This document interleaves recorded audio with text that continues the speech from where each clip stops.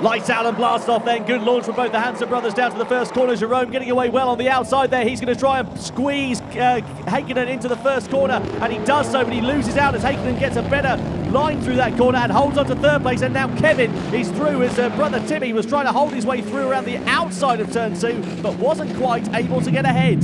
Not quite sure if that was the Hansen brothers tactic or not, but whatever it is, it seems to have worked out that they've both come out in P1 and P2. Of course, with Toppy starting in P3, there was always the risk that he would latch onto the back of Kevin and shut the door for Timmy to be able to get up the inside, but that wasn't the case. He was too far back, although Toppy now into the back of Timmy. A tiny little nudge, but it wasn't enough to unsettle the Swedish driver. Yeah, just enough from the Finn there to just let him know he's there and that he's going to be signalling his intentions, but of course it's very, very difficult to get past. You can see him there losing a bit of time in that final corner, which allowed Jerome Grossedge and Nin to close up quite significantly over the brow of the hill. They go through turn 1, very sideways. Andreas Steffen there in the background of your shot. There's Abby Eaton in the blue machine just going through right behind Jerome Grossedge and Nin. I'll tell you what though, Tommy Heikkinen, for a man who was dominating yesterday, he's just not been that far up front here today. He's sort of been best of the rest compared to both the Hansen brothers. Yeah, he's just not quite got it. Oh, Steffen into the wall on the outside there. He completely overcooked it going through that left-hander. Sorry to come in front of you there, Dan, but he clips it into the barrier, and I'd be very surprised if there wasn't a bit of damage on his Pantera. Well, certainly bodywork, if not something mechanical, but it looked like he managed to get going again, so thankfully, oh no, he's facing the wrong way. That's not the way to negotiate this Nearad Motorsports Centre. Dear oh dear, difficult times here for Andreas Steffen. Hopefully he's able to get himself into a safe place and we won't have that car stricken, but it is stricken. That broken right rear suspension there then for Andreas Steffen, and if it's in a dangerous place they may call a red flag in the final for TitansRX. Then keep an eye out for that and see whether that is the case. It was just going through here where he completely overcooked it very sideways, a little bit too wide, and it was straight to the scene of the accident there for Andreas. Where has he parked the car though on the track? Doesn't look to be in too much of a dangerous place. No wave yellow flags, no red flags there, so that is good to see for Andreas Steffen, just able to get that car out of harm's way for the most part. Yeah, that's the main thing, isn't it? And we can see him, he's getting out of the car. He's going to be very disappointed. We saw him actually celebrating with his mechanics when he'd made it through into the final.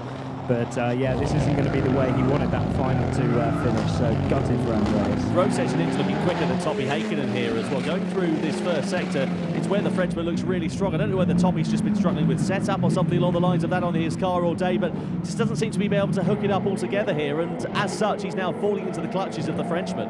Yeah, Jerome is really keeping him honest. He's been there this whole race, hasn't he? Just piling the pressure a little bit on Toppy, but well, for these two out in front, Kevin's got a gap of 1.2 back to Timmy, and Timmy's got an even bigger gap back to Toppy. So the Hansen brothers looking to be on for the perfect final here. And Grossedge I think has gotten through. He has on Toppy Heikkinen through in that final sector then. So the Frenchman is now into P3. So we didn't see what happened on screen at that time, but now Grossedge is into third position. So it's going from bad to worse for Toppy Heikkinen. This will be the first time he's off the podium since actually I think Montalegre in Portugal potentially here. So that is huge drama for the Finn, and this will be the first time in turn of that Grossedge will have been on the podium since SA, the first round of TitansRX back in June.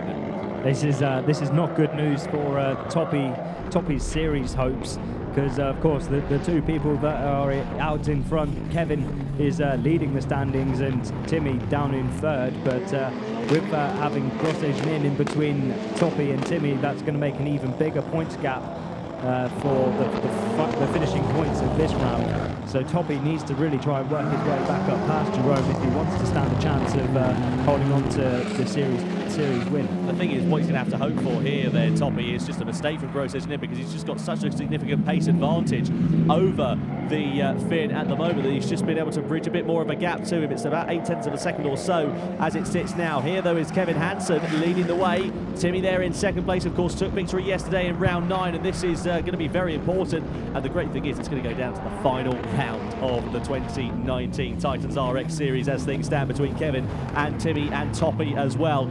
So let's keep an eye out to see how things change. I say though, I was saying just about Toppy closing up onto the back, and he dropped back a little bit, but he has now been able to bridge that gap down to Grossedge. It's a little bit closer than it was this time last time. He's only got less than a kilometre now to try and make that move on the Frenchman. I'm actually a little bit more interested in the battle for the front, because Kevin seems to have dropped right back into the clutches of Timmy. You can see the gap is at 0.6. The lap before it was up over a second. So I was wondering maybe if there was a problem for Kevin. But yeah, you can see that similar situation with Jerome and Toppy.